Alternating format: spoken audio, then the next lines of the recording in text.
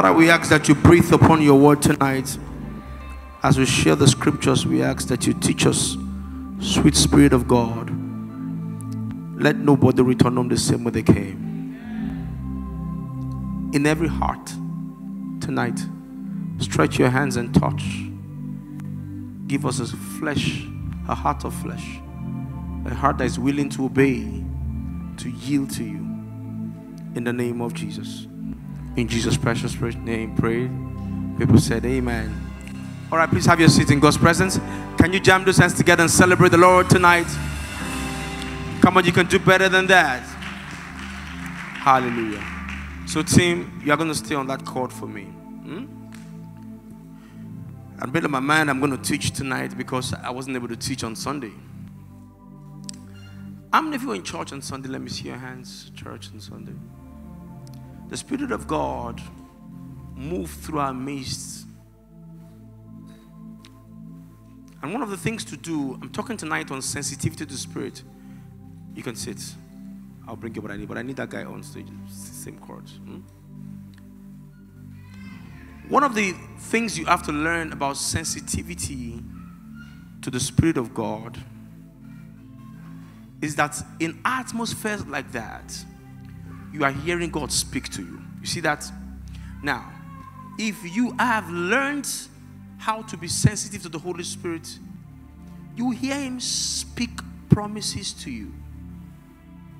He will tell you, one of the things He will tell you is that I am with you. You hear that over and over. He will tell you, I'm with you. He says, oh child, oh Jacob, oh little worm Jacob, I'm with you. He says, I will never leave nor forsake you. So if you've learned how to be sensitive to the Holy Spirit, you bring out your journal in the midst of that atmosphere and begin to write down those things that He says to you. Those things can never come from the lips of the devil. You have to make sure, because the encounters that we have with God do not last forever. But we can, from those encounters, receive something that can last for the rest of our lives. Are you following my point? So, one of the things you must learn as a child of God is how to be sensitive with your walk with the Holy Spirit. Sometimes we can be too carnal and too distracted that we miss out on what the Holy Spirit is doing. Sometimes, because we can be, very, very distracted, everything is happening everywhere, and then you miss out. But the Holy Spirit is speaking. If you learn how to be sensitive, then you would also learn discernment, how to know when something is not natural, because you have moved with the Holy Spirit. It will come with a soft and silent nudge in your spirit to trigger you to take note of an event. It can teach you of an event or let you see an event that would have naturally happened that you'd have looked away from. But suddenly you'll be looking at it with a different way, different eyes. Like, this is the Holy Spirit speaking to you. The Holy Spirit is a speaking spirit. The Holy Spirit is a speaking spirit. There's no such thing. And that is why one of the things that you noticed is that when they got filled with the Holy Ghost, the Bible says they began to speak in tongues. You see that?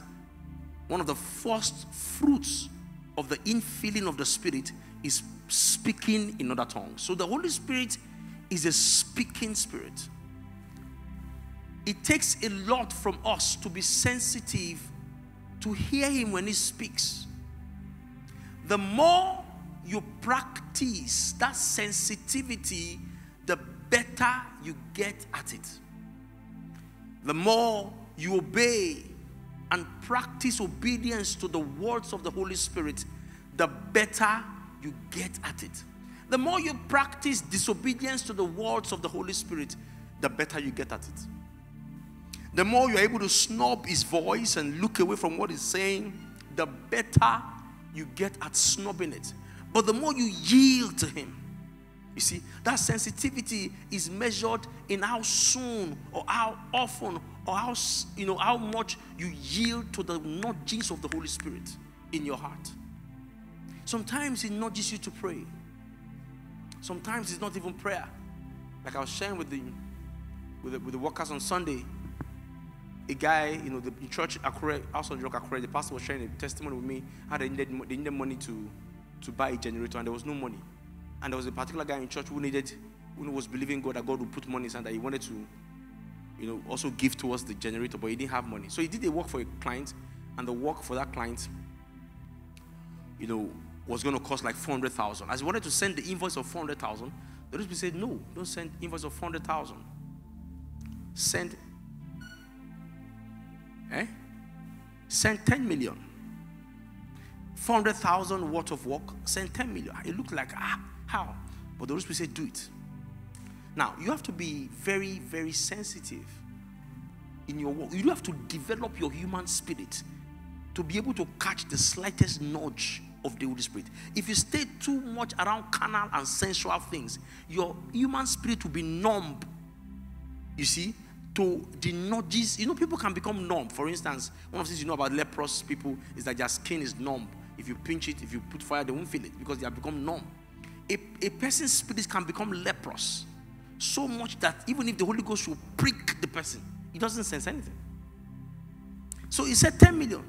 And, he sent the 10 million, and the client paid 10 million. And the Holy Spirit said, it's not all your money. 7.2 is for generator.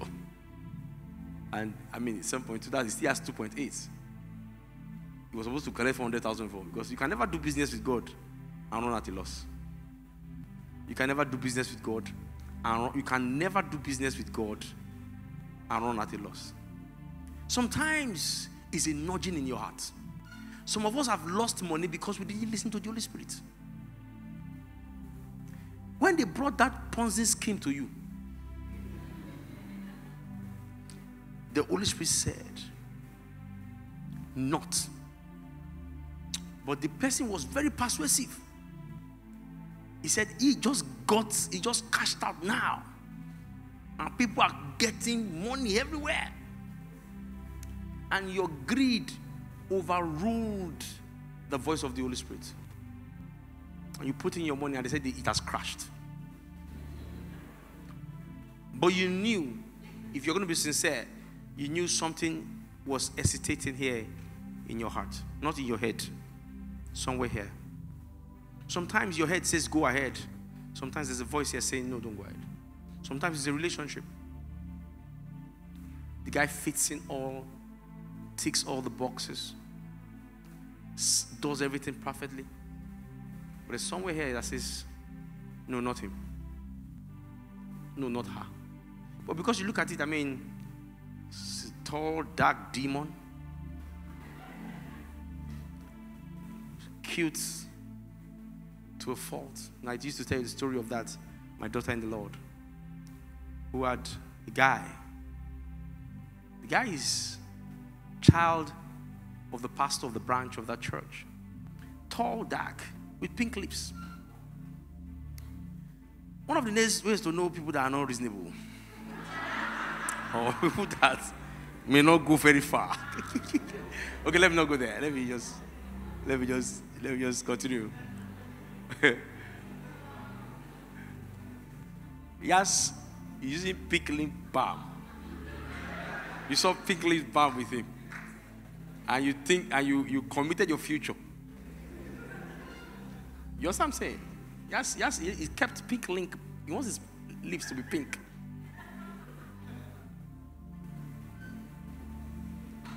So, she had come meet me, he told me about it. But when she told me the name of the guy, you see, something here. Something here said no. Something here. Now, what I'm not trying to overrule the fact that there are possibilities that people have made mistakes, but I'm talking like someone who has experienced. My wife is my very first girlfriend in my life. I never had any girlfriend before my wife. I don't have any ex. I don't have any ex anywhere.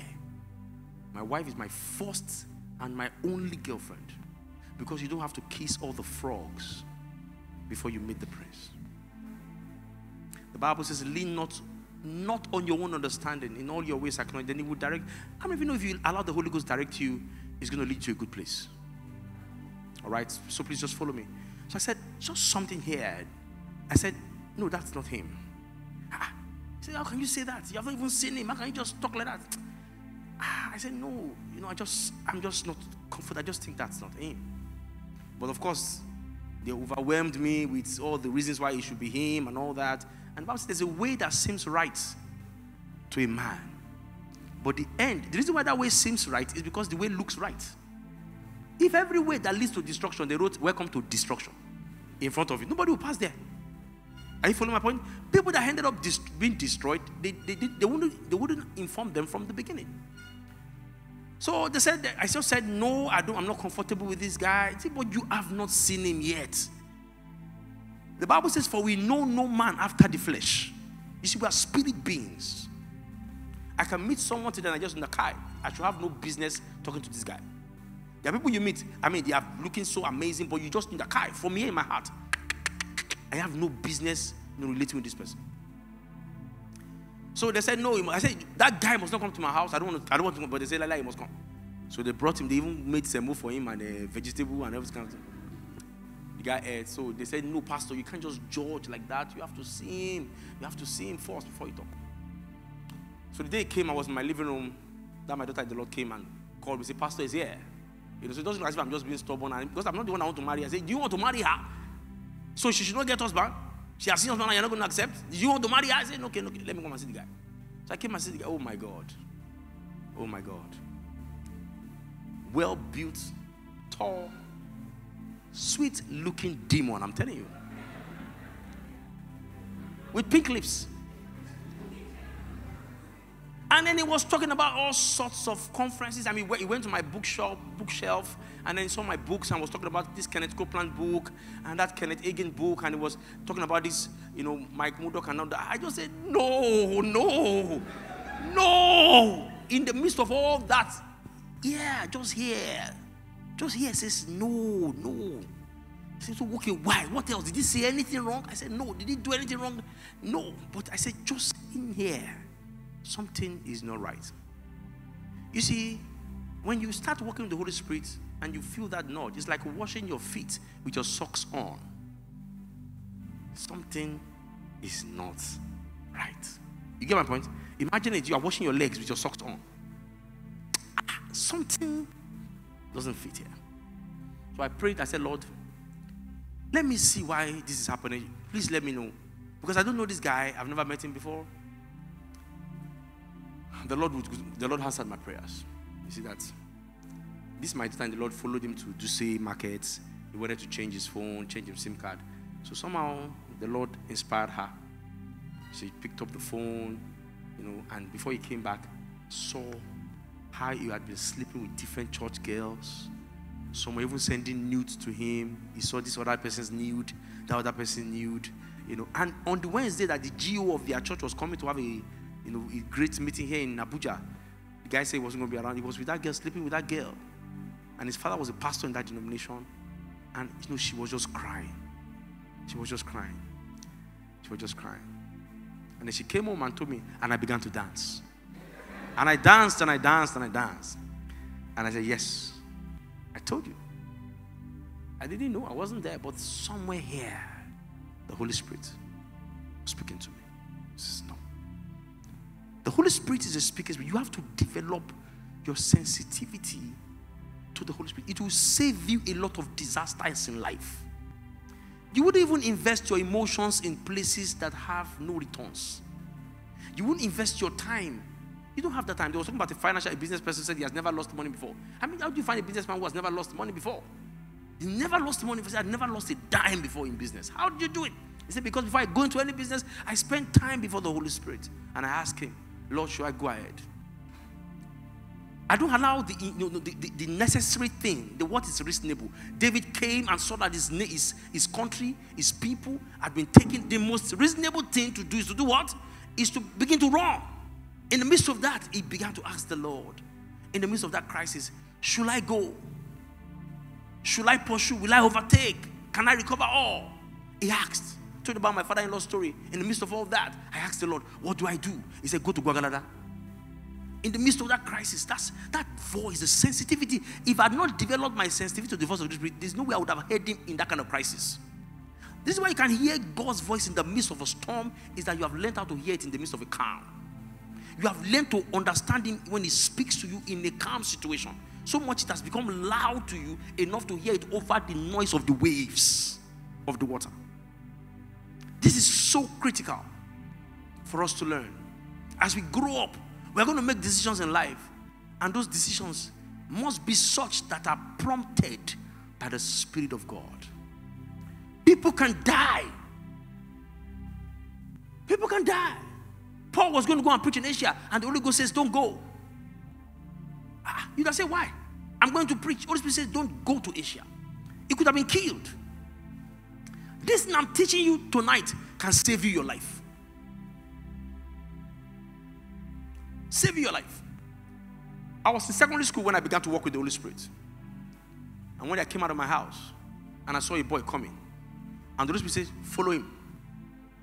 Follow him. I said, no, Lord, I don't want to follow that guy. The Holy Spirit said, why? I said, he talks too much. I talk too much.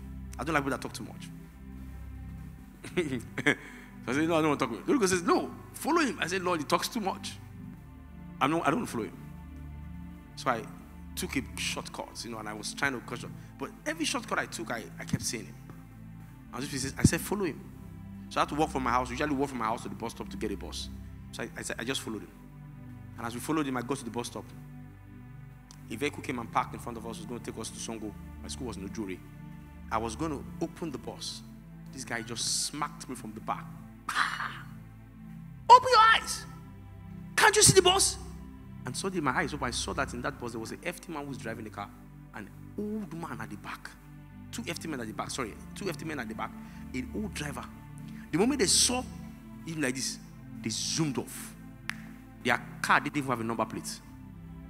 The guy they would have, I know this, in those days, it's not kidnapped that they kidnap for ransom. In those days when they kidnap, it's ritual. Many years ago, in those days, they don't kidnap for ransom.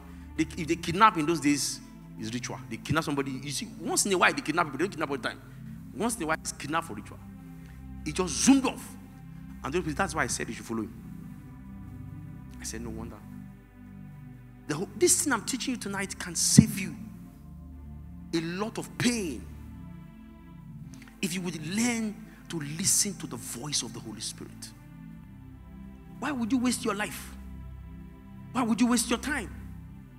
Why would you waste your energy? The Bible says, why waste your strength on what does not profit? When he's calling you to himself, someone that knows the future is working with you. How can you have the Holy Spirit and you're making mistakes? Someone that the Bible says knows the future, knows everything. He's been to the future, he's been to the past, he's been everywhere. He knows what way you shouldn't pass. John chapter 14, Jesus Christ promised to send. John chapter 14 verse 16, the Bible says, I will pray the Father and he shall give you another comforter. Scripture says, another comforter. I will pray to the Father and he shall give you another comforter. Give me that in Amplified Version. John chapter 14 verse 16, Amplified Version. John chapter 14 verse 16. What does it say? Do we have it on the screen? Amplified. And I'll ask the Father and I'll give you another helper, because he calls him comforter. Now, I said in my note here that sensitivity to Spirit is not about how clearly you hear him, but how quickly you respond when he speaks. That's sensitivity. You see, sometimes his voice is time-bound. All right, delayed obedience becomes disobedience. When he said to Philip in Acts chapter 9, he says, arise, go down the way going to Gaza. And he went to the way going to Gaza, and he saw that Ethiopian eunuch. You could imagine if Philip stayed back and slept a little bit more, maybe for 2 hours, and say, I will obey later. So when he obeys later and does exactly what God said he should do, he wouldn't find, are you following my point? He wouldn't find that Ethiopian eunuch, because the instructions of God can be time-bound. So sensitivity to the Holy Spirit is measured in how quickly you respond when he speaks to you. He's speaking to you tonight. As you are seated here, he's speaking to you. If you will just switch, and this thing is very easy. I can teach you how to do it. As I'm speaking now, you are hearing a voice other than my voice. You are hearing a voice that looks like it's trying to interpret what I'm saying to you, to your peculiar situation, and says, okay, you can see what he said now. That day, this thing that day, and you are hearing that voice, and I used to hear that voice, as I hear God speak to me through the voices of people that minister to me. It might be telling you right now that I want to use you. I want to use you. I want to use you for my glory. I don't want you living your life like an ordinary person. I didn't make you for this. I didn't create you just to live life. And when you are running around trying to just make ends meet, he's saying, look, I know this is important to you, but I have a plan for you. I have a plan for you, and I can bring you right into it. You don't have to do this. You don't have to live your life like that. As I'm speaking to you, it's telling you things that you have to stop doing tonight. I say, look, you don't have any problem. The only issue here is just this one thing. If you can sort out this one thing, then we are cool. Jesus spoke to that young man. He says, one thing thou lackest. As I'm speaking to you, I can be reminding you of your days 5 years ago. I said, do you remember those days on campus when I would talk with you all day, all night? Do you remember? And he says, Lord, and you're saying, Lord, I remember. And he says, I miss those days. I miss those days. Even now, I want to speak to you. You have gotten so overwhelmed with work that you don't have time for me anymore. As I'm speaking, he may be talking to you right now. And as you begin to yield, and that's what I do, you see, when the Holy Ghost speaks on a topic and begins to talk to me about it, I will allow him talk and talk and talk and talk, and I have something I want to tell him about, or questions I want to ask him. And when I see that you have gotten so deep into that conversation, I bring up that issue, or I bring up. So the same voice that's been speaking to me will not be quiet, will not begin to talk on that issue. I will not hear the devil. I will not hear my mind, because I've already caught up myself in the spirit. It's been sent. Is how quickly I respond. He can say, stand up. He can say, do this. He can say, write that letter now. You have been applying for something in your mind. He can say, stand up now. Check your mail now. Check. The Holy Ghost can tell you to check your mail. The Holy Ghost can say, check your mail now. And you check and you say, yes, respond now. I say, okay, no. He says, no, anything you want to say, even if it's to say, I will revert, sin, will revert soon, or something. Respond now. The Holy Ghost is putting an urge in your spirit. But if you learn how to procrastinate, how to put it up for later, how to say, now just do it later, maybe not now. If you keep learning, if you keep practicing how to, make yourself ignore his voice, your spirit will soon become numb to his voice. Sensitivity to the Holy Spirit. The Bible says it causes the love of God, the grace of God. The love of God, the grace of our Lord Jesus Christ, the fellowship of the Spirit. So the Spirit is a fellowshipping spirit. It's a fellowshipping spirit. Knowing that it lives within you is a fellowshipping spirit. The grace of God, what we recite, the love of God, the grace of our Lord Jesus Christ, and the sweet fellowship of the Holy Spirit is a fellowshipping spirit. So when he lives in you, you are conscious that you can't take him to wrong places. You want to take him to see things he doesn't want to see. You don't want to take him to be with people he doesn't want to be with. The Holy Spirit is with you all the time, and it's just a consciousness. It's just a consciousness. Are you following my point? It's just a consciousness. Now, you may think that you are struggling with some habits, or you can't do without doing some things, but it's because you are not conscious of the indwelling of the Holy Spirit. Now, in your room, if you suddenly know that in your room there's a camera in your room, and it's recording everything you are doing, it won't be difficult to live very holy.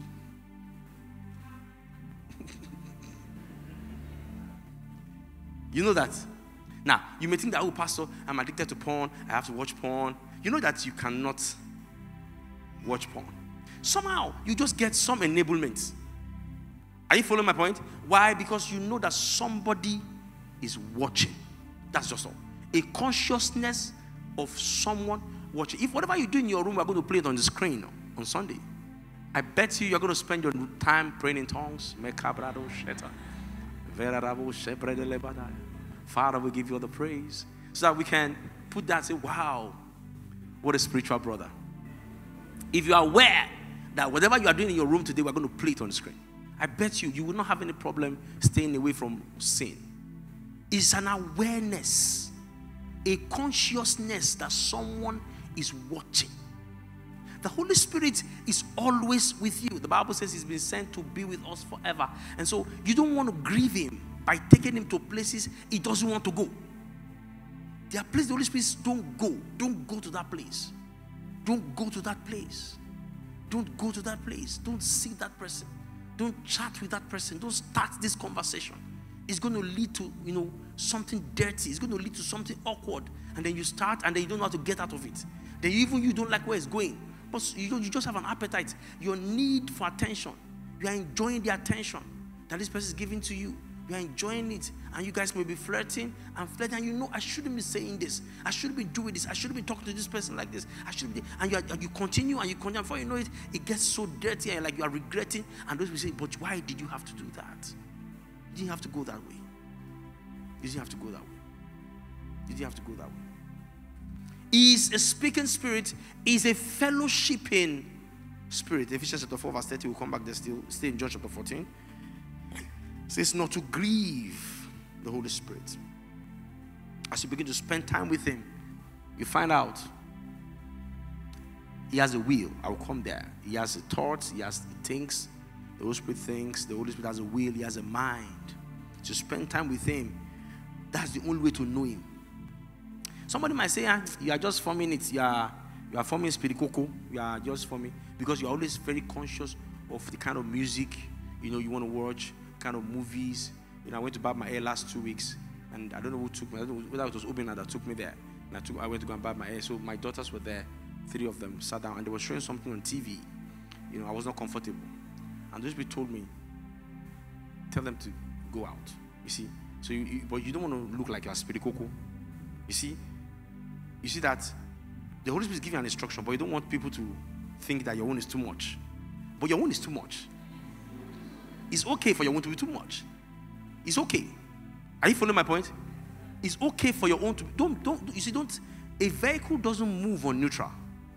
A vehicle doesn't drive, I beg your pardon, on neutral. For a vehicle to drive, you have to engage it. You have to engage a gear 1, gear 2. You have to have an opinion. So when they sat there and they were watching it, and I took my eyes off, and the Holy Spirit says, no, you can't have your kids watching that. Even you can't be watching that. So I called her, Tino. I said, pick your sisters. You guys go and wait for me in the car. So they stood up, went to the car. So we're not driving home. Moving, I was driving us. I asked her, I said, why do you think I told you to enter the car? I said, I think it's because of what they were showing on TV. So now, something already reinforces in our own mind. The Holy Spirit doesn't want me watching this. The day I'm not around, the Holy Spirit will remind, you have to see how the Holy Spirit works with children. He says, no, you shouldn't be doing that. I tell my kids when they do something wrong, I say, do you think the Holy Spirit? And I told to her one day, I say, go and talk to the Holy Spirit. Go and talk to God. So I'm not going to beat you. So she went, and I came and peeped in her bedroom, and she was crying. So Holy Spirit, I'm so sorry. Forgive me. I didn't beat her. So go and talk to God. You go and talk to God. This thing that you did, is it right? Go and talk to God.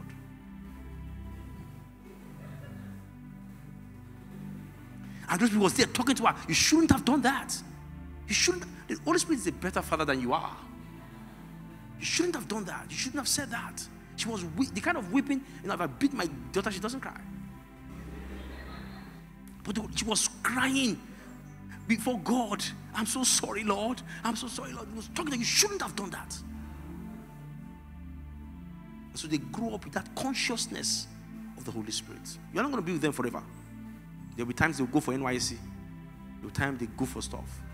And some of us, when we went to NYC, you know what the nonsense you were doing in your NYC. And those people was warning you. This was not how you were brought up. This is not how your parents raised you. It's a speaking spirit. It's a fellowshipping spirit. All right? The only way to know the Holy Spirit is to spend time with him. Please write that down. The only way to know the Holy Spirit is to spend time with him. We have a generation that wants to do a lot for God, but not stay a lot with God.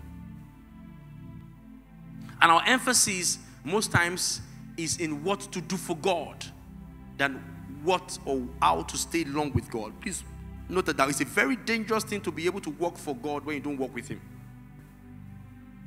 It's a very dangerous thing to have mastered your anointing, mastered ministry in such a way that you don't need the Holy Spirit anymore. You can do without him what you should have done with him. Emphasis should be to spend time with the Holy Spirit. Please pay attention to me very closely.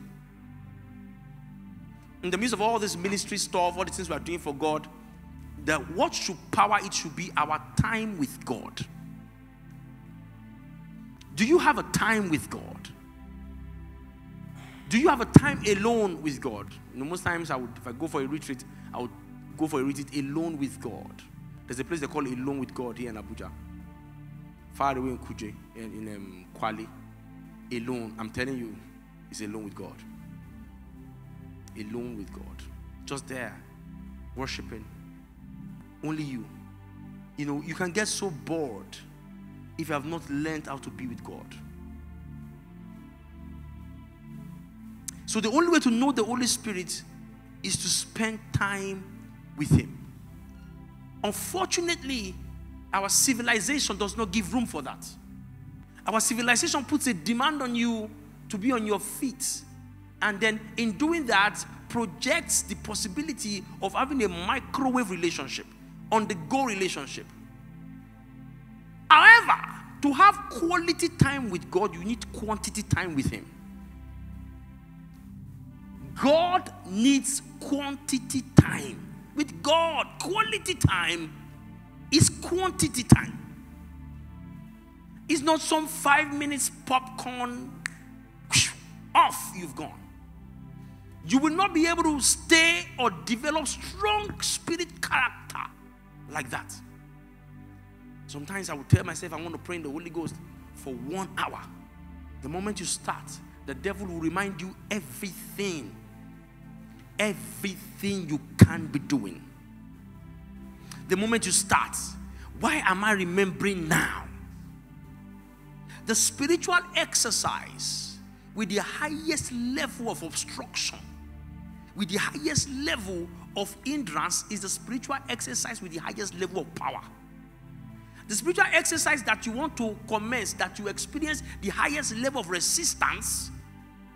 Why am I suddenly remembering all the phone calls I'm supposed to make now that I've chosen to pray? Why am I remembering now? Mike Murdoch says I turned Satan to my reminder. So when I'm praying, going down on my knees and I put a notepad beside me. So when I'm praying, he says, you should have called Jane as you called Jane. He said, I'm going to write down everything. Satan reminds me, I'm not going to stop praying. Right on my knees, I'll write it. Call Jane. This thing. Send that mail. Do that. And when I'm done, I'll pick up that notes. Say, thank you, Satan. Because you suddenly, and yet there are things that you actually have forgotten that you suddenly remember. Sometimes you will start telling your friends to start calling you. Why did your friend start calling you at that time?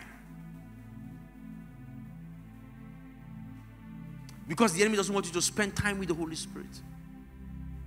Spending time with the Holy Spirit is the only way to know Him. You cannot know the Holy Spirit.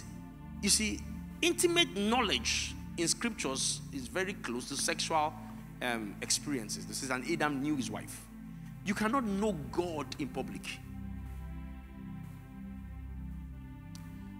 You cannot know God like you possibly should if you always are around people. God said to Moses, He says, I will show you. Say, come to the mountain. Only you come to the mountain. I'm going to show you my glory. I'm going to call you. Just come. And you see Jesus oftentimes will, go all by Himself, and is a way of our fathers to set time apart only with God.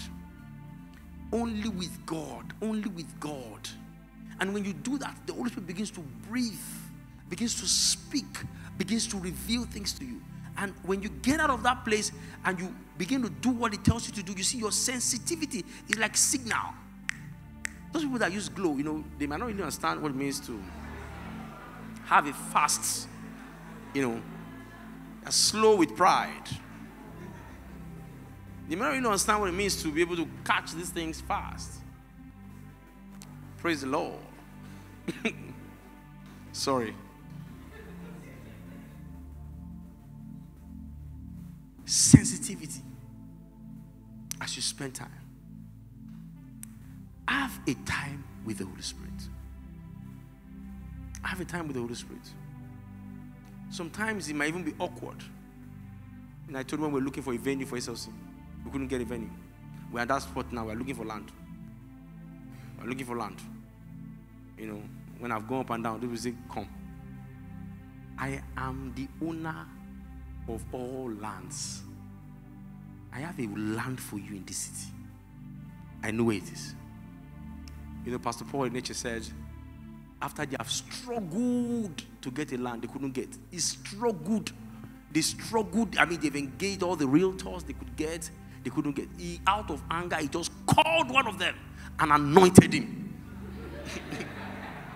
And said, go get a land now. And the guy went in that anointing and got that land, that glory dome. See, you have gotten tired of human efforts. You are anointed. You are empowered. Engage the Spirit. That's how they got that glory dome. Land by the Holy Ghost. Yeah, I've gotten land. Say yes. After the anointing. So as you spend time, you know Him. The more you hear His voice, the more you are able to discern His voice.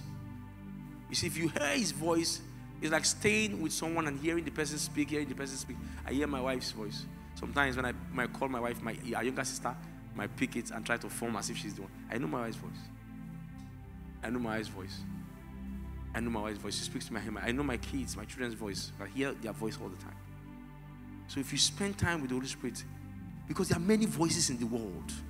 There's a voice in your head, there's a voice in your mind, there's a voice of the news, there's a voice of the enemy, there's a voice of demons, and in all those voices, there's the voice of the Holy Spirit. It takes that discipline. It takes more discipline to spend time with God than to work for Him. It takes more discipline to spend time with God than to work for Him. So, develop it. Sensitivity to the Holy Spirit is strengthened by that. Spending time and responding when He speaks to you. Let's go back to John chapter 14. 14 says, another helper, calls Him a comforter. A comforter, yes, John 14. In Amplified Version, please. John chapter 14. A comforter, he says. Yes, what else? An advocate. You see, all these things are things that have to do with speaking. A comforter comforts by speaking. Abi? Speaks to you. An advocate speaks for you. An intercessor speaks for you. Counselor speaks for you. Strengthener speaks for you. So the standby there is an overall. We call it omnibus clauses in law. Just stay there. Stand by. Overall is there. Is a standby. Is standing by you. How often that song says, oh, how much hurt we give ourselves because we don't pray. We run around because we don't talk to the Holy Spirit. It's the strategy of the enemy to keep you busy. We are in a busy world. At this age of our lives, we are busy. We think, being able to be very busy and doing a lot of things is how you measure, progress. And we're there throwing our legs and throwing our hands, And the Holy Spirit says, look, those that wait upon me, I would renew their strength. It's like waking up in the morning and you suddenly go to your living room. Just imagine this now. I'm saying you woke up from your bed. For those of us that have one room and parlor, you have your room different from your. Those of us that just have one room, you wake up from your bed, you look at your door straight from your room to the outside world. But for those of us that have maybe one other room, like a living room, imagine you come out, just telling you come out of your bedroom, and then you suddenly saw Jesus on your couch. This is Jesus. You know him. When you see Jesus Christ, you know him. You have no problem recognizing him. You know this is Jesus. Kai. You say, sweet Jesus. Oh, how I love you. You came. Jesus. You came. Jesus, I love you so much. Thank you. Say, but please, I have to be on my way now. I'm rushing straight down because of traffic. I live in one-man village, Maraba. Nyanya traffic can be very hectic at times. Please, I promise when I come back in the evening, please wait. Please don't go. When I come back in the evening, I have so many things I want to ask you. I have so many things I want to tell you. Please, Lord Jesus. And then you carry your bags and dash off, go to work, and you're there walking. You came back late in the evening, and you saw him again. Oh my, Jesus, you're here. You didn't go. And His glory filled the entire room. And you are, oh my, say, I just need to quickly get something to eat fast. Let me make something for myself. I will eat, and then I still have so many things to tell you. And you dash off to the kitchen, get yourself, you start cooking beans.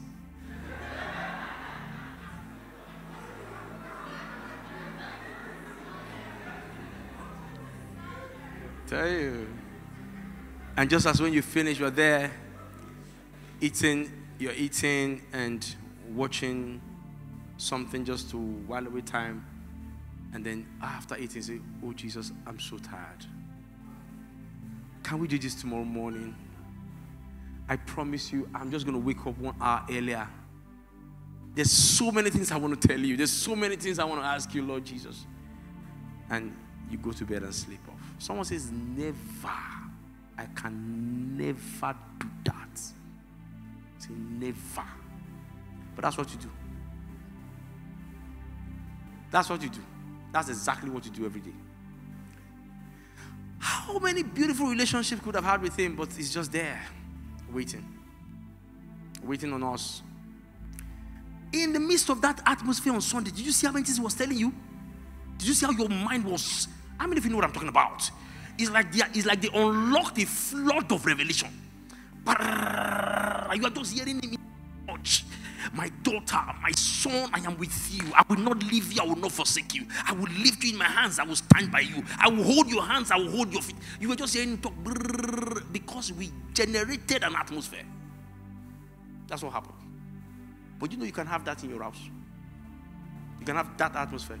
I've fallen down not in my house severally. And I've gone to pray. Fell down from chair. And as we go deeper and deeper, I could weep and weep and weep. I could weep when I'm praying. I like to pray when nobody's seeing me because I could really weep and weep. And I'm a crybaby. I'm telling you, you don't want to see me. Sometimes when we're preparing for overflow, I'm so embarrassed. When I pray with the entire team, and I'm there crying in front of everyone. I'm supposed to be strong, man, be strong. But I'm there weeping uncontrollably. I could weep for 30 minutes stretch.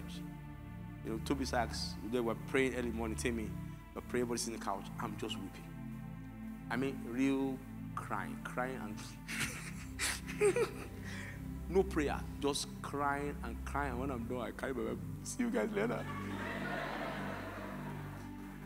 Ask them, they're my witnesses. They're here, they're my witnesses, they can tell you.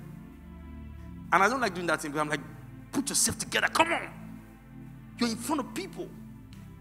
I can't. See my feel, same surge of the Spirit of God, you know, touching me, just touching me. I'm weeping. The way you were crying in church, you see you cry in church. The way you were crying, your eyes will fill with tears. That's how it is for me. In my house, all by myself, alone. I could watch that Juma Okpa's video and pause it and cry.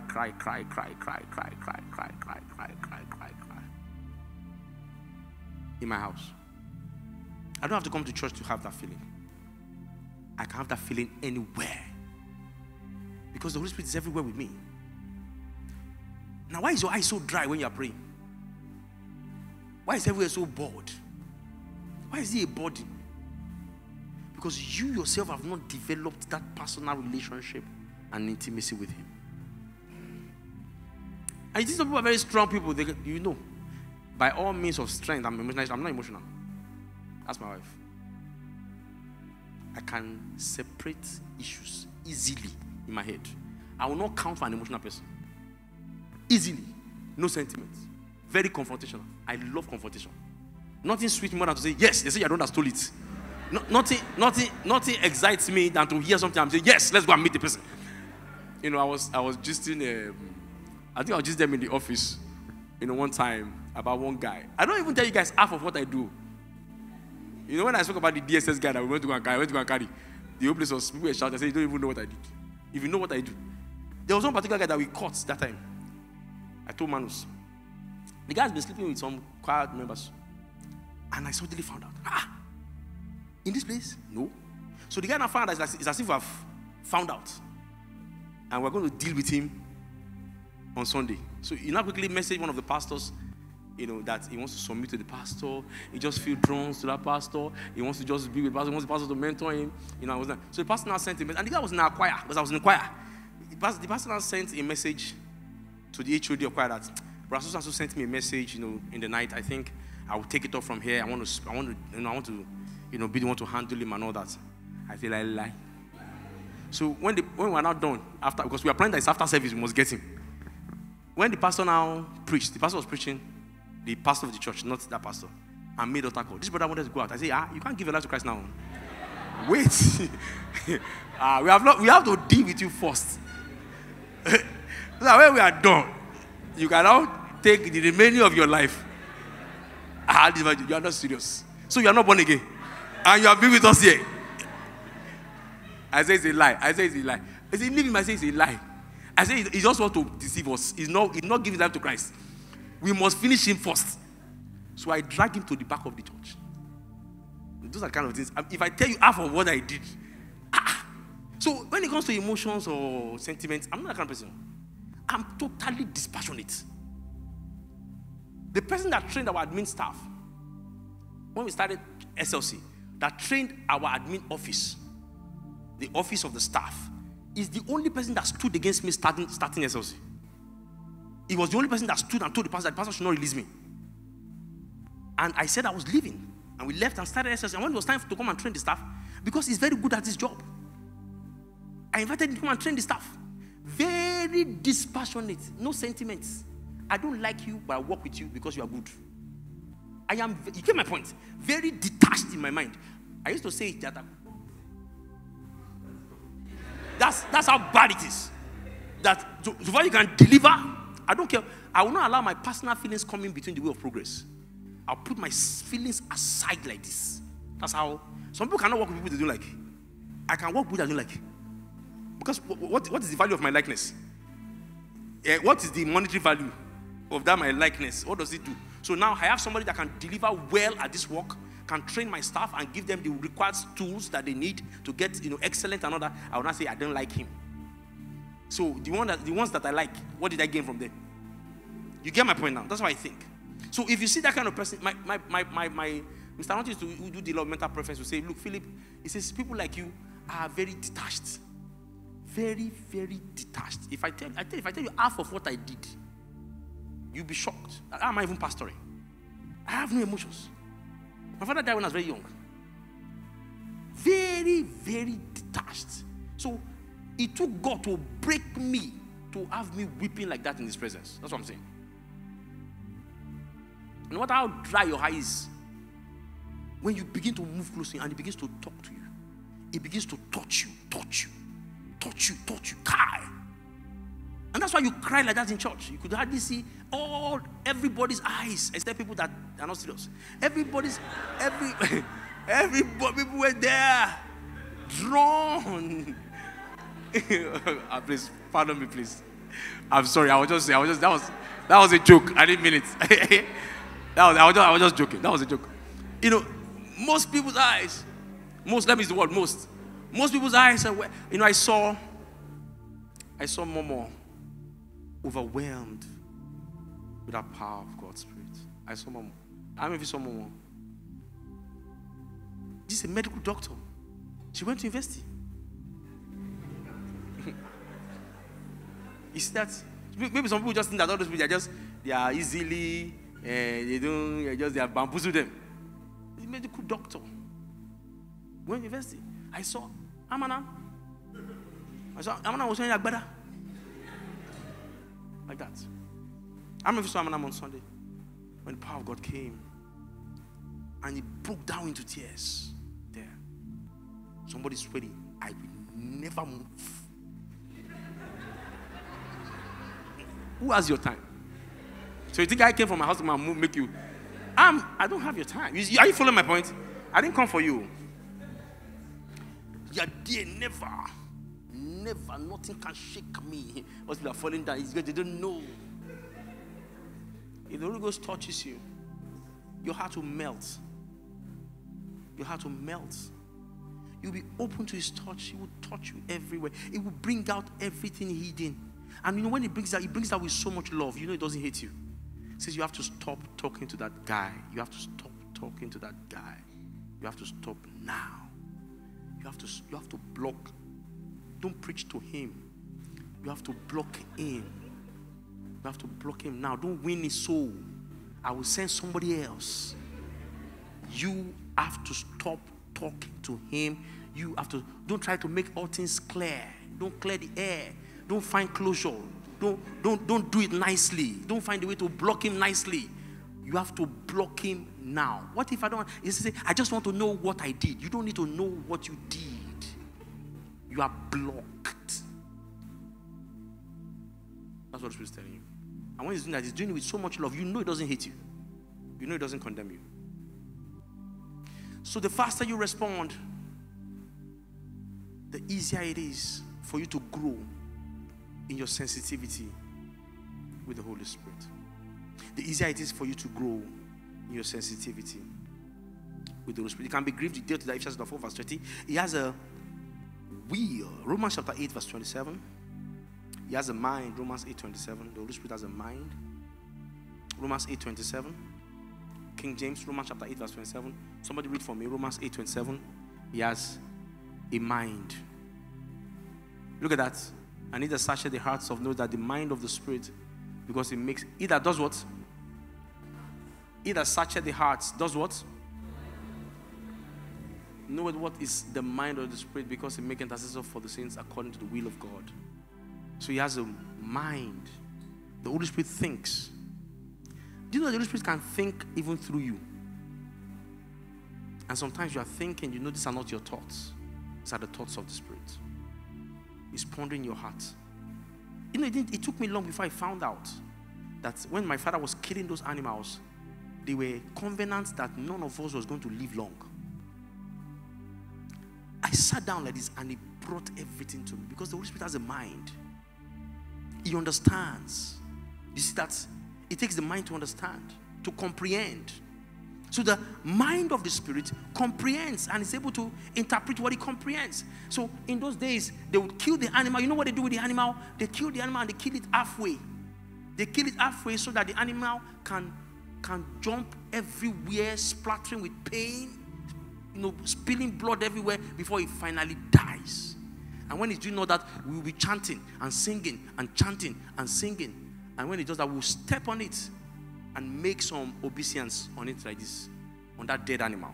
And I didn't know that was a covenant of untimely death, that none of us were going to live long. And so that was the first thing God started dealing with when my father died and was revealing those things to me. The Holy Spirit has a mind.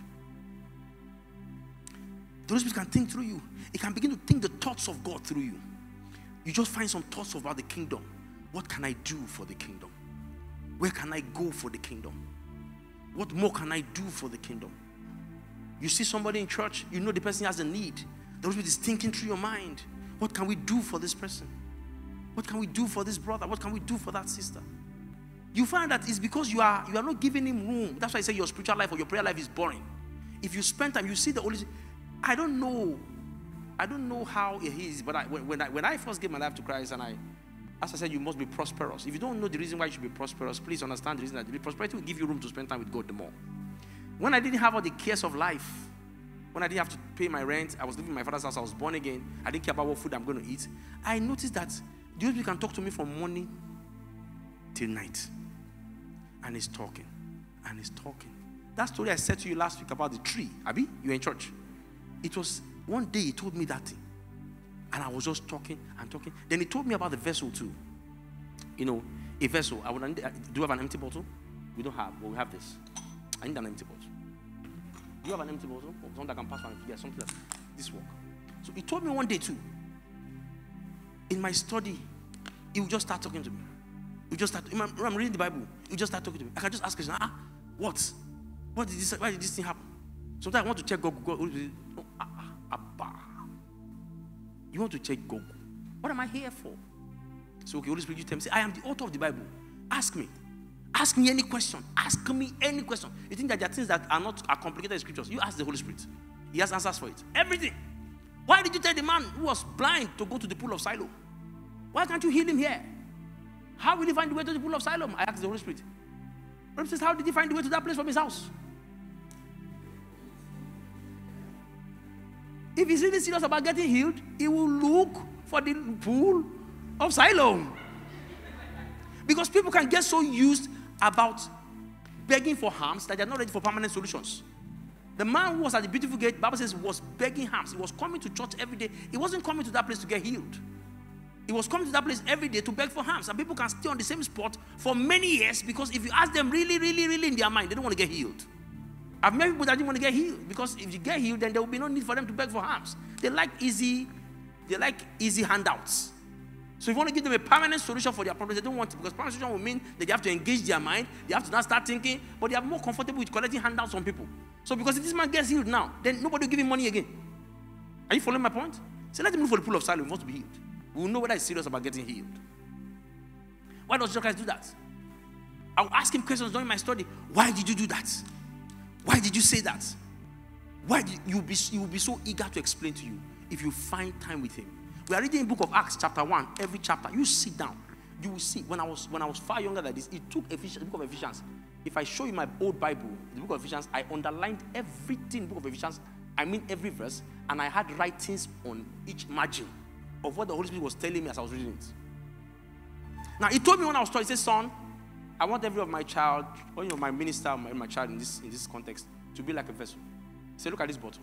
The first thing you notice about this bottle is that this bottle has an opening.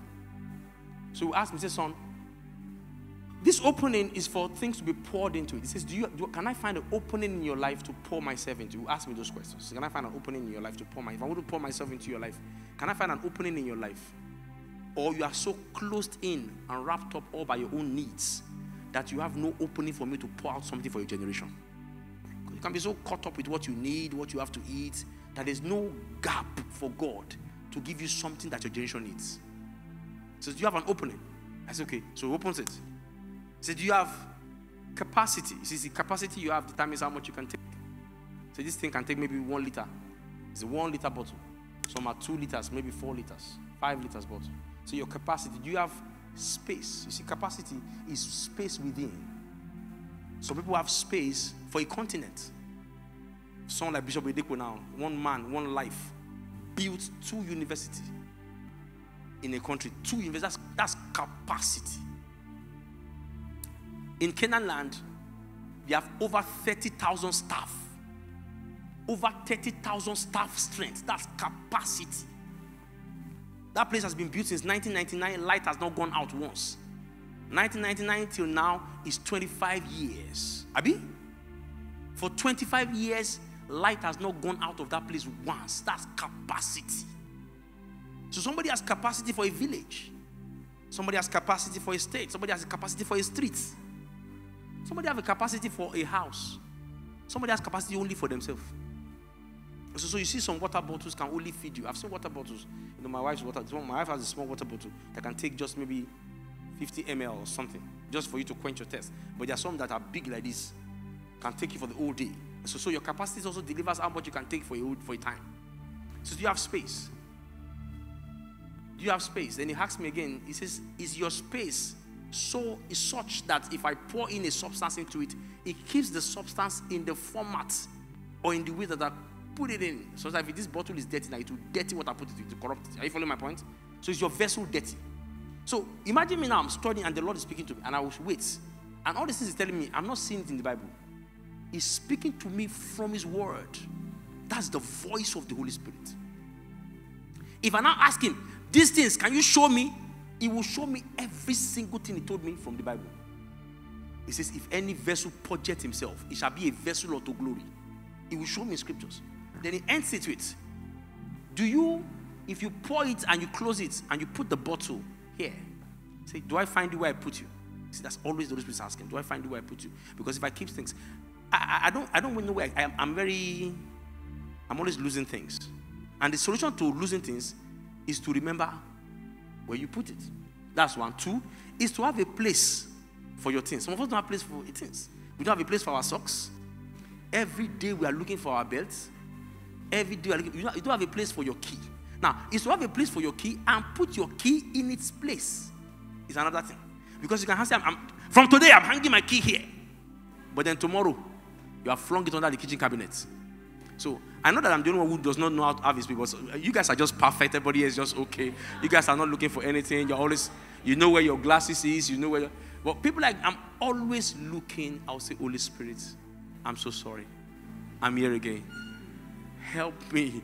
I can't find where I put this thing. You understand what I'm saying? It's always like that. So he says, if I keep you here, when I need you, I know where to come and pick you from. He said, but my challenge is that most of my children never stay where I keep them. Never stay where I keep them. So he speaks to me like that. In clear terms. He doesn't speak to me in depths. I'm suspicious of people always speaking in depths and mysteries and portals. I'm always suspicious of them. Because maybe they have a complicated Holy Spirit. But the Bible says, he will teach me. A teacher teaches to understand. He will teach me all things. He uses the minutest. Look at how Jesus Christ teaches. Uses seeds to teach. Uses the seed to teach. Uses the things everyone is familiar with and teaches them with it. This Holy Spirit, the Bible says the Holy Spirit will take out of what belongs to Jesus and reveal it to me. So he has a mind. In church, the Holy Spirit, I can bet it, except you are not listening to me. Except you are not listening to me, the Holy Spirit is speaking to you right now. Right now. Because he will speak to you through my voice. He will remind you and emphasize and corroborate what I'm saying right now. Right now, you already know who you should stop talking to. Right now, it's so clear. Because we are young people, we are always talking to the wrong people.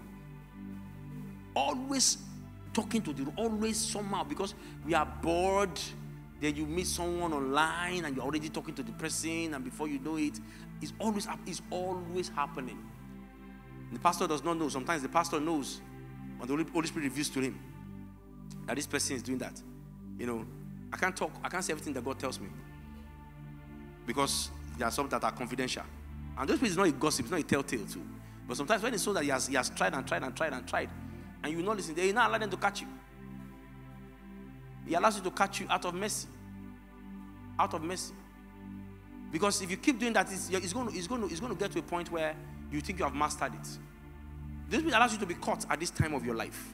Because there's a time of your life that if that thing gets there, which it can destroy your life.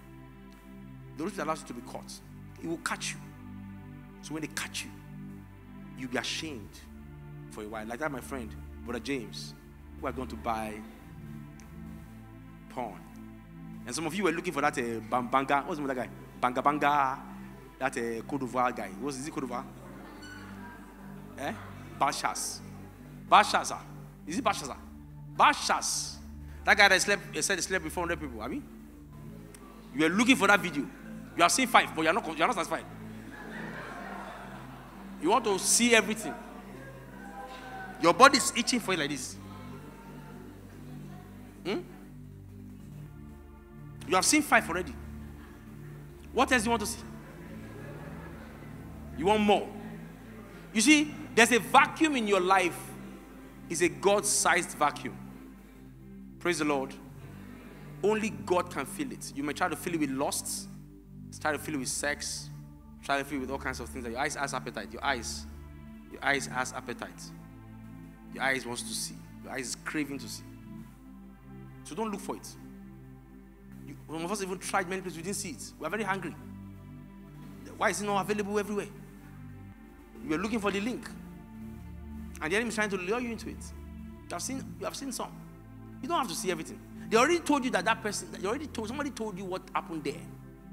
But somebody said you want to see it for yourself. So you get stuck. If you have been delivered from porn here and you go back and start watching that video, you're going to be stuck all over. That's truth. If you have been delivered from, I've watched porn before. So I didn't look for the video. You see my point? I've watched porn, I've been stuck to porn before. So anything that's porn feeling. Para porn. I want to look like he's losing his face to want to resemble porn.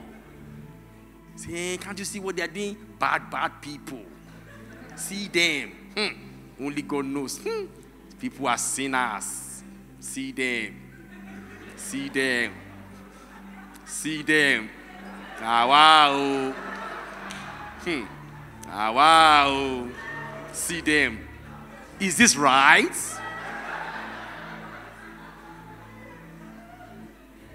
We are looking at it. They already told you that the clothes that girl wore in the picture, her breast is showing. You don't have to check for yourself. Are you getting my point? They already told you. You don't have to check for yourself. They said, don't worry. As she's there, all her pants is showing. They have already told you.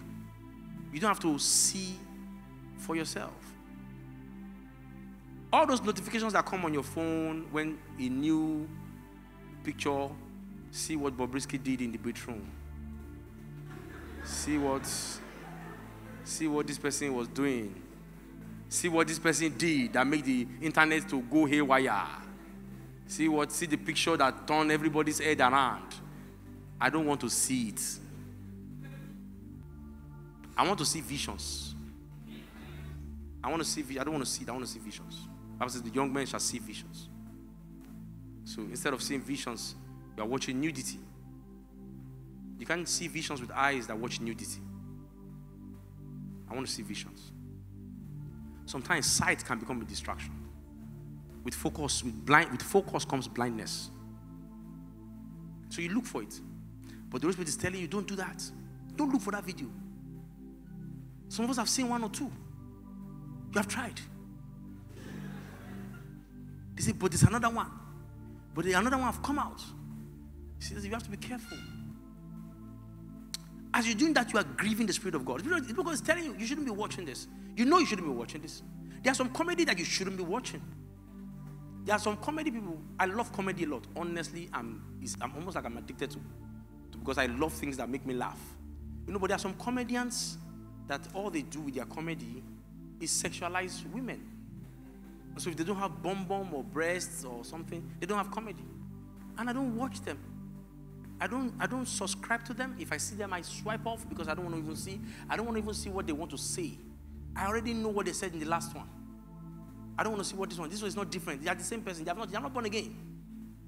They are not born again. They have not changed. They have not repented. And if they die, they are going to hell.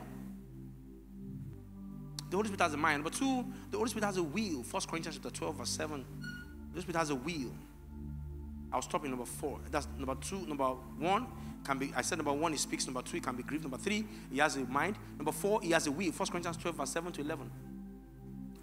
1 Corinthians 12, verse 7 to 11. What does it say? 1 Corinthians 12, 7 to 11. But the manifestation of the Spirit is given to every man to profit withal. Yes. For to one is given by the Spirit the word of wisdom. Yes. To another the word of knowledge by the same Spirit. Yes. To another faith by the same Spirit. Yes. To another the gift of healing by the same Spirit. Same Spirit, yes. To another the working of miracles. To another prophecy. Yes. To another discerning of spirits. Yes. To another diverse kinds of tongues. Yes. To another the interpretation Verse of 11. tongues. But all this worketh that this one worketh and one. the self-same Spirit, dividing to every man severally as he will. So you see that the Holy Spirit has a will. And before this month is over, I'm going to teach you how to walk in the gifts of the Spirit. How to walk in the gifts of the Spirit. You see that lady who came out on Sunday, who every firstborn in their house was mad. Not 2, not 3, not 4. Mad.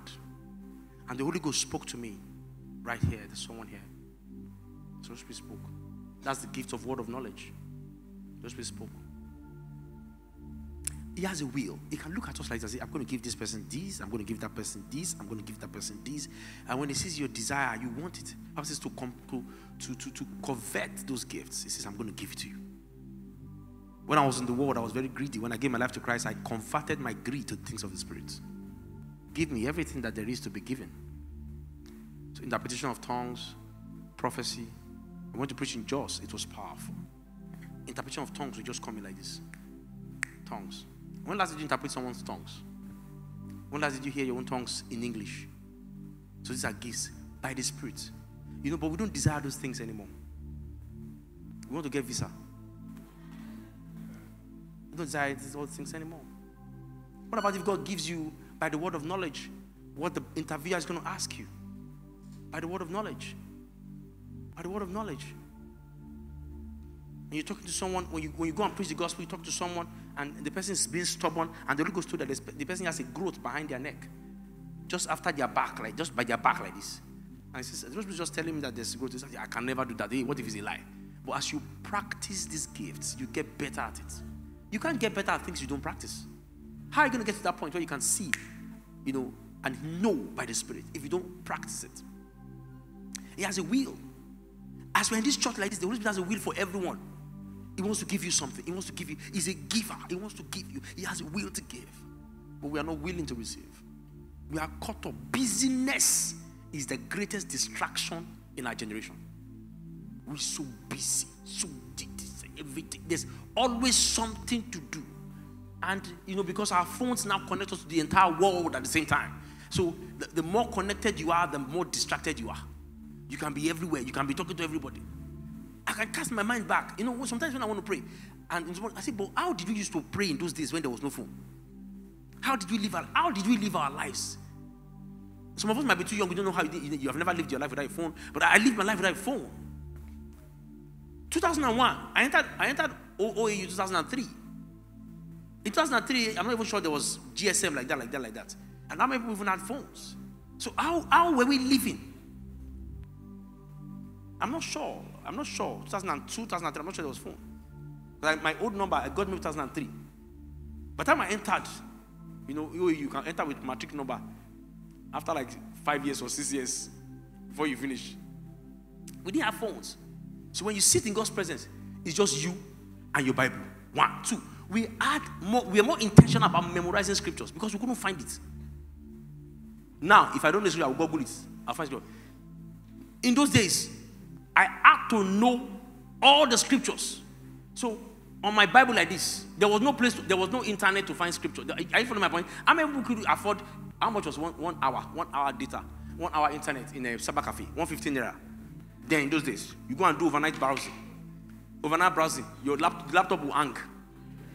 All those things were happening. So I had to memorize the scriptures. Do you know what it means to be memorizing scriptures? Do you know what memorizing scriptures alone does to you? What the Holy Spirit can breathe upon the scriptures in your heart. We memorize an entire chapter. I know every scripture by head because I couldn't search for it. But the internet came. As beautiful as this thing is, it has become the major distraction in our generation. Everybody has access to you. You have access to everybody. So we don't even have boundaries in our lives anymore. But the Holy Ghost wants to give you. He has a will. Last one, it can be stopped. Let me stop it. Number 5, it can be stopped. 1 Thessalonians 5 verse 19. 1 Thessalonians 5. 1 Thessalonians 5 verse 19. Help me pray, please. What does it say? 1 Thessalonians 5, 19. Quench not the spirit. Quench not the spirit, it says. That all? Yes. Yeah, so give me that in NLT. Give me that in Good News Translation. GNT. NLT. GNT. All right. What does NLT say? Do not stifle the Holy Spirit. What does Amplified say? Do not stifle. It's to choke the Holy Spirit. What does Amplified say? Amplified. If you have CEV, Contemporary English Version, it says, do not quench, subdue, or be unresponsive to the working and guidance of the Holy Spirit. I like that. It says, do not quench, then it says to subdue. So would you believe that as powerful as the Holy Spirit is, it can be subdued? That means I can subdue the Holy Spirit. I can go back to it. Go back. We're going to come back. Don't turn away God's Spirit. Let's go back to Amplified. I can subdue the Holy Spirit. I can pull him down. I can go back to Amplified. I can pull him down. I can stifle him. I can choke life. I can become unresponsive to his working. Unresponsive to his working and the guidance. I can stop him. I can limit the Holy Spirit. The Holy Spirit want to do many things with me. But by my way of life, by being unresponsive to him, I can stifle him. I can stop him from walking. He wants to use my hands to heal the sick.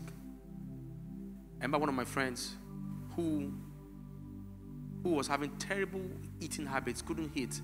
Everything she eats, she's going to come out of her. She couldn't eat. Terrible. I don't know what medical condition that was. Couldn't eat. And she's called me, and the Holy Spirit just told me. I picked the phone. I wanted to call. As I called her, I said, in the name of Jesus, I declare that you are healed. And as I spoke that, the Holy Spirit says, no, son, I want to heal her now. So she used to have a symptom somewhere in her body that shows that. I think it was something in her stomach that shows that symptom. So the Holy Spirit told me, say, ask her to check it now, whether she can still feel it. I said, Holy Spirit, you know this thing. Let's just believe God. that with time, let's just be believing God. I'm believing God for healing. I'm believing God. It's a continuous verb. Faith is not a continuous verb. Faith is a verb. I believe God. I believe, not I'm believing. It says, ask her to check now. So I just summoned up courage. The Holy Spirit told me that. I said, check it now. She screamed from the other end of the phone. I can't feel it anymore. I can't feel it anymore. It's not true. Check it where? I said it, I can't feel it anymore. Pastor is gone. And I'm sweating right now. This person that couldn't eat. And that was what the doctor diagnosed. She called me by 1 a.m. in the midnight. I was afraid, what happened? What happened? Can you believe I'm eating right now? I'm eating a bar. In the middle of the night. Pastor, I'm healed. I said, sweet Holy Spirit. See, how many times would you listen to me? Now, there are times I want to pray for the sick. In my subconscious, I'm not even believing for them to be healed instantly. I just want to pray out of routine. But the Holy Spirit wants to heal everyone. If I say, Holy Spirit, how do I pray for this person? He said, lay your hands here. Lay your hands here. You see how Jesus does it? Sometimes he will spit, put clay. Sometimes he will touch. Sometimes he will take the person away and speak. Sometimes he will ask the person to go behind and speak. Sometimes you see him doing all those kind of things. Why is he healing people with similar conditions in different ways? Because he's listening to the Holy Spirit. Holy Spirit, what do I do now? What do I do now? How do we address this?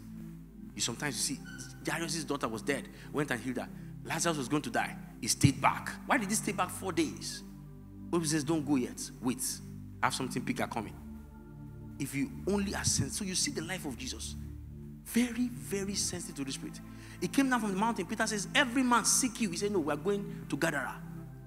And he entered the boat. And there was a storm. They almost died. All the way to Gadara. And the madman at Gadara. Oh God. That man had such many demons in him. The Bible says he was so violent that they had chained him many times. With his bare hands, he would break the chains. He would take stones from the tomb and cut himself in the middle of the night and would be bleeding and be crying in the tombs in the night. It was so violent. That man needed help. No one could help him. And Jesus left all this multitude.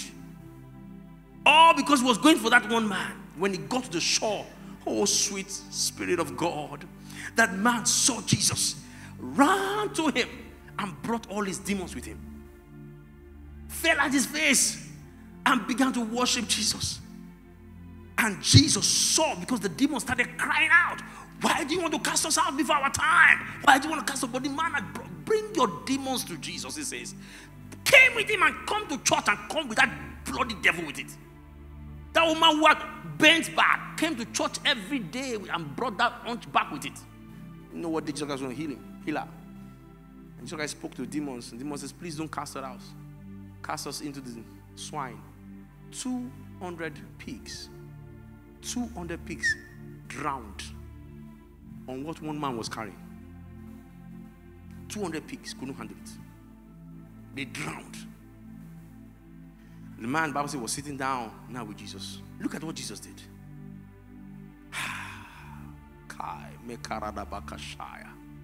Sat there with him. The man was now healed. And people in the village came and they didn't want Jesus Christ around. They said, please leave. We don't want you here. They were not even excited for this man. So what, why they were chaining him, so long as he was not a nuisance to them. They didn't love him. Are you following my point? They were supposed to be very happy for him. That man, you are healed, my man. They just wanted Jesus Christ away. Jesus Christ, the man wanted to follow Jesus. He said, Jesus, please let me follow you. Jesus Christ, no, don't follow me. Just go around telling people what the Lord has done for you. And the man began to minister and tell. The Bible says he went to 10 cities telling people what Jesus Christ had done for him. Jesus Christ never went to Gadara ever again till he died. He left all that crowd just for one man. You know, even tonight he could leave 1 million people just for one person. And he might be in this room tonight just because of you. Rise on your feet. It's like that. He loves you like that. He loves you like that. Can you just begin to worship him? Just begin to worship him. Just begin to worship him. Just begin to worship him. Say, Lord, I worship you. Let my worship be a sweet smelling savour before you tonight. Lord, I worship you.